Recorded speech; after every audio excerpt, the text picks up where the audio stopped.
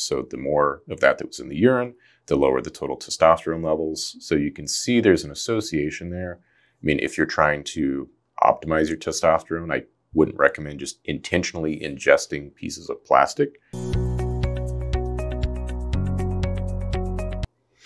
So one of those is DEHP, and you would have to have some pretty high doses of that to actually cause someone to be infertile, a male to be infertile anyway.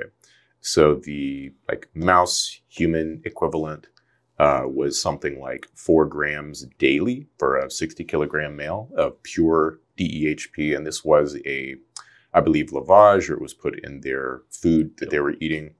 So, 500 milligrams per kilogram in a mouse, impaired spermatogenesis, but that was corrected with lycopene. So lycopene seems to serve as a, testicular antioxidant.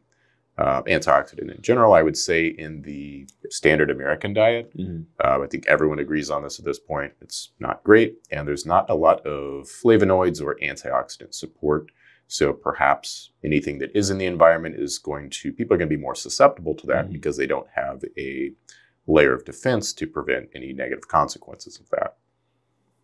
Yeah, that's a good summary. There's obviously other antioxidants or reactive oxygen species, recycling compounds. Gillett is potentially one. Taurine can be good for testicular health as well, but those do not have evidence to correct or reverse the impaired spermatogenesis. So I guess the question is, well, doc, I'm worried about heavy metal exposure. I need a blood test for that, right? I'm worried about phthalate exposure. I need a blood test for that as well. So what blood test do I order? All of them.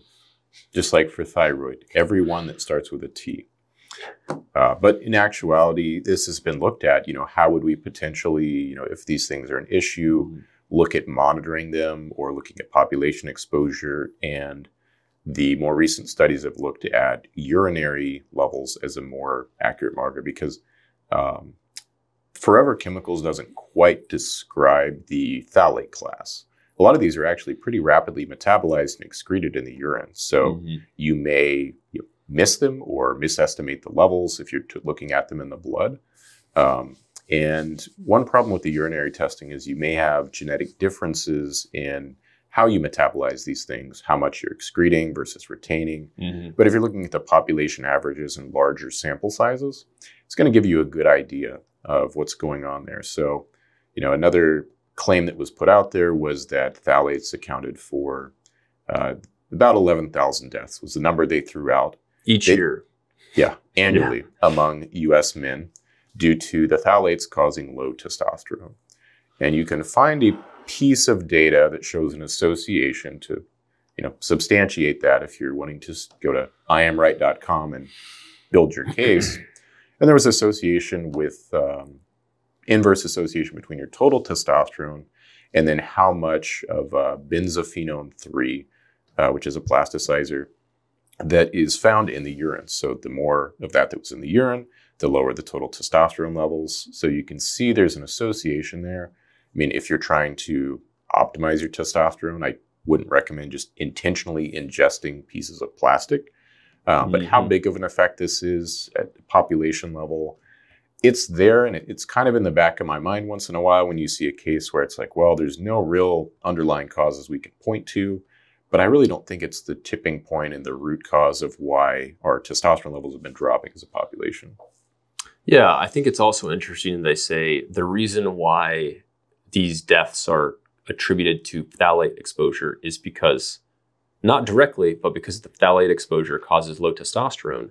But we're generally not worried about low testosterone causing death. So what's the mechanism of that?